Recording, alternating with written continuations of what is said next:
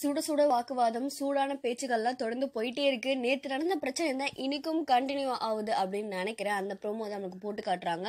என்ன நடக்குது, நேத்து கவின் நாமினேட் பண்ண ஒரு காரணத்துக்காக சண்டை போயிட்டே இருந்தது. ஸோ அதுக்காக மறுபடியும் வனிதா என்ன சொல்றாங்கன்னா, அவங்களுடைய மைக்கை கழட்டி வச்சுட்டு எனக்கு தெரிஞ்சு ஆகணும், அப்பதான் நான் மைக்கை போடுவேன், நாங்க என்ன லூஸா, எங்களுக்கு தெரியாதா, சேரன் சார் அவார்டு வாங்கிட்டாரு, ஷெரீன் நிறைய ஸ்டேஜ்ல ஏறி இருக்காங்க, ஸோ அவங்களுக்கு இந்த அவார்டு தகுதி இல்லாததா, எப்படி அவங்க அப்படி சொல்லலாம்னு சொல்லிட்டு பயங்கர கடுமையா பேசுறாங்க.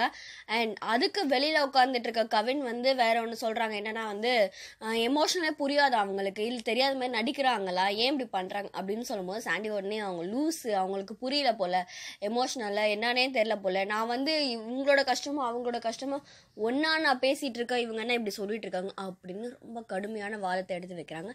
இதுக்கு நம்ம பிக் பாஸ் என்ன பதில் சொல்ல போறாருன்னு வெயிட் பண்ணி பார்க்கலாம்.